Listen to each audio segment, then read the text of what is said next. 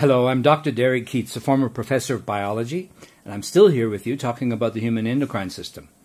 This time, we're going to look at the pancreas and the important role it plays in regulating our blood sugar, as well as some of its other functions, its non-endocrine functions. Remember from the first video that some of the components of the endocrine system are found within the alimentary system, and the pancreas is one of these.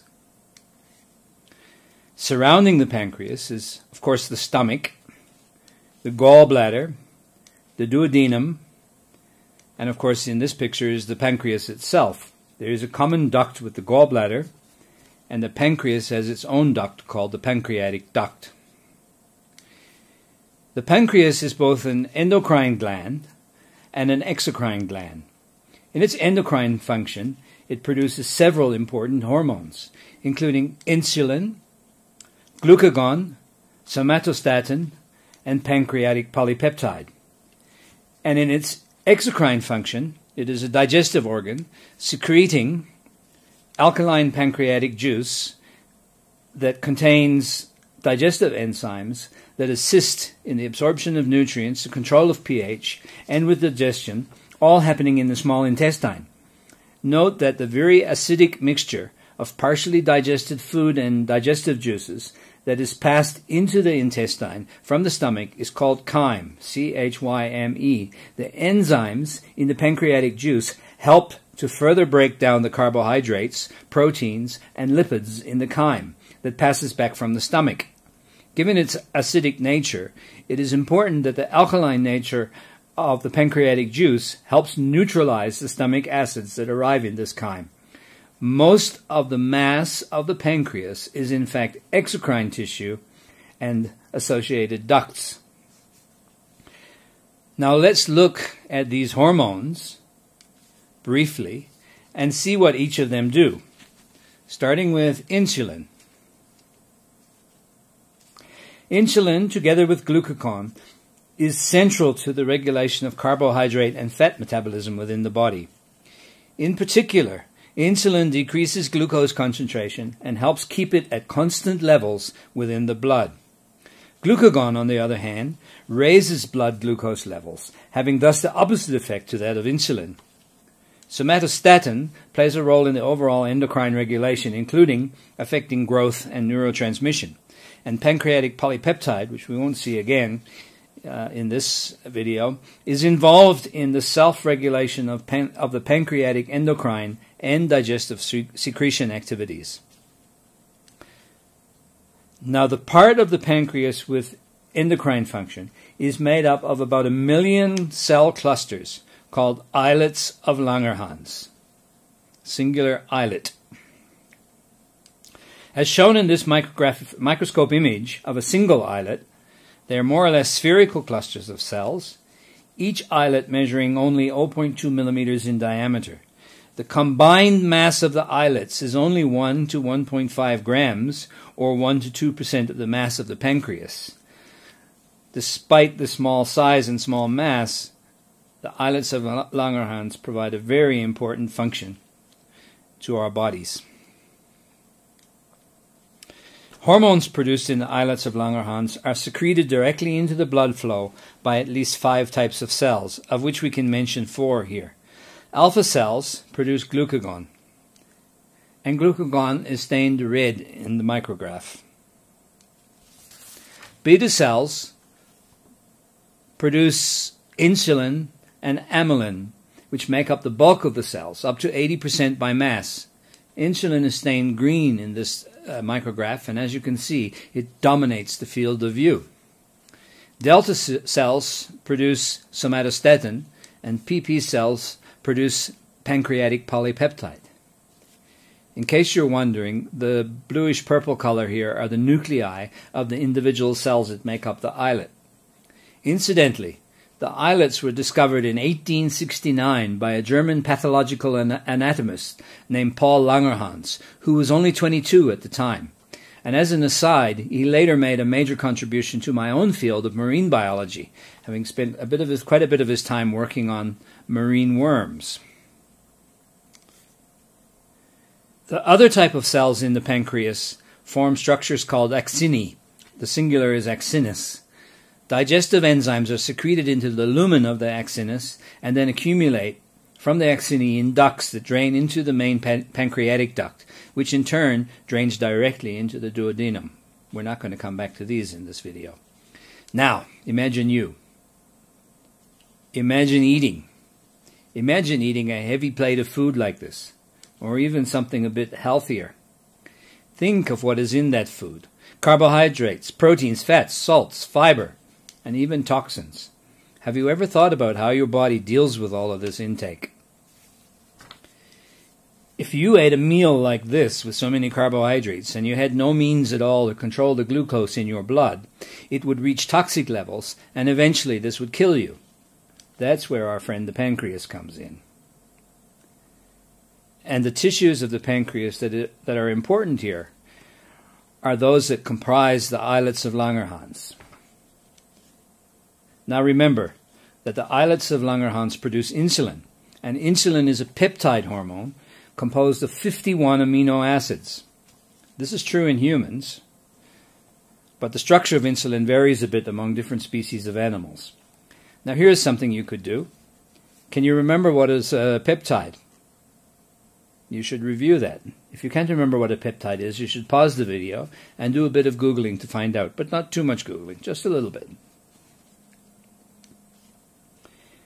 Insulin causes cells in the liver and muscle tissue to take up glucose from the blood, storing it as glycogen, a starch-like molecule, as you may recall, inside these tissues. It promotes the absorption of glucose into the cells for use as an energy source for cellular respiration. Insulin also stops the use of fats as an energy source by inhibiting the release of glucagon. Insulin is provided within the body in a constant proportion to remove excess glucose from the blood. Of course, the glucose that is converted into glycogen can be converted back to glucose when it is needed if the blood glucose levels fall below a certain normal level. Insulin has other functions in the body as well, but we're not going to cover them here. You may wish to explore this further on the internet or in your own reading.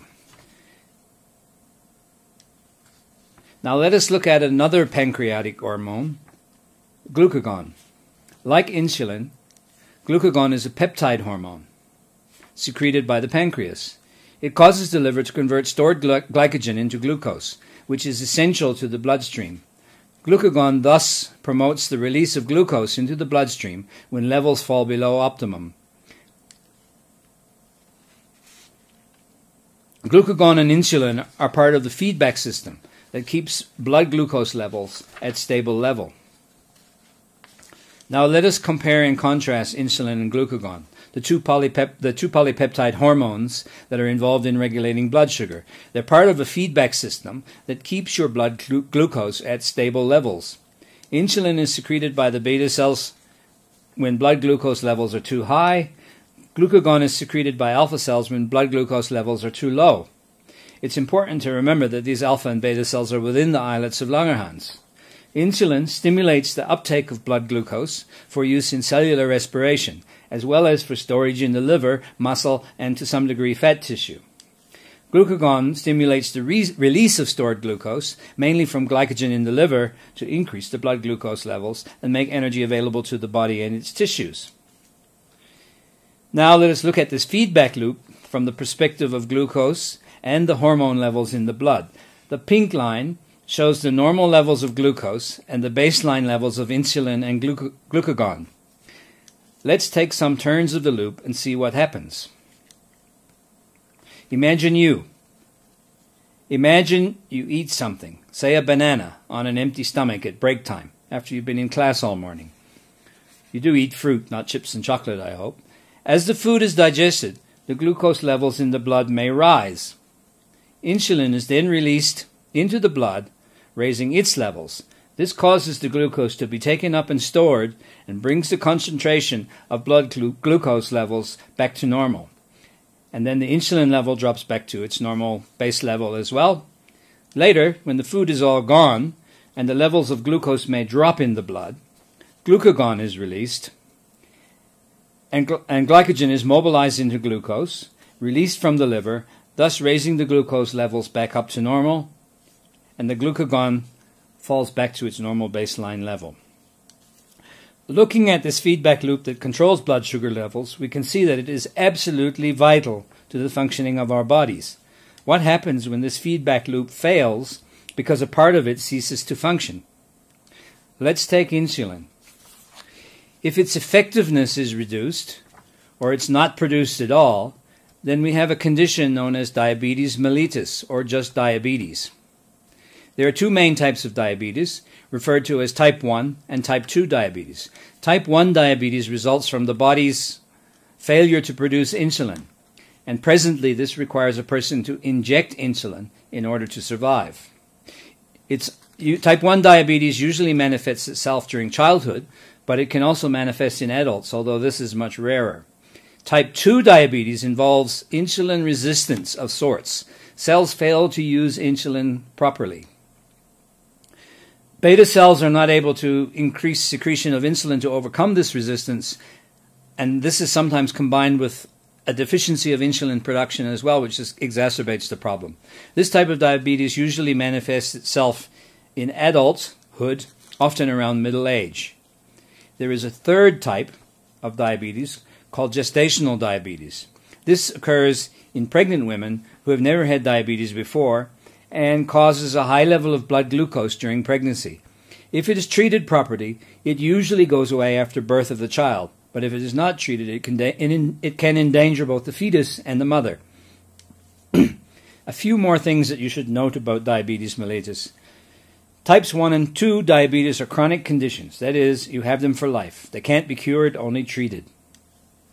285 million people have type 2 diabetes as of 2010, which means that this type of diabetes accounts for 90% of all diabetes cases.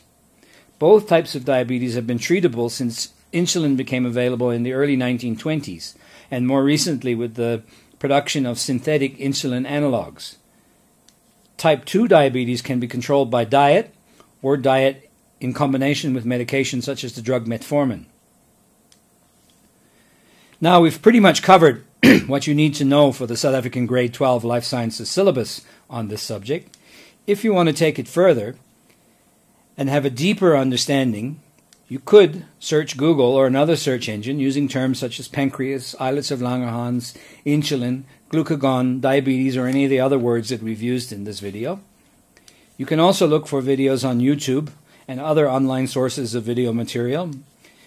You could even visit the local school library or the local library and read up on such topics there. I love libraries and I'd go there. If you want to get creative, you can interview a family member, a family friend, or acquaintance who has diabetes. If you ask their permission first, you could even record the interview with your cell phone, either as audio alone or with video if your phone has that capability. You can, again, with permission, upload the video into your e-learning system, that's if your teacher allows it, and share it with your teacher and with fellow learners. And that's all for now.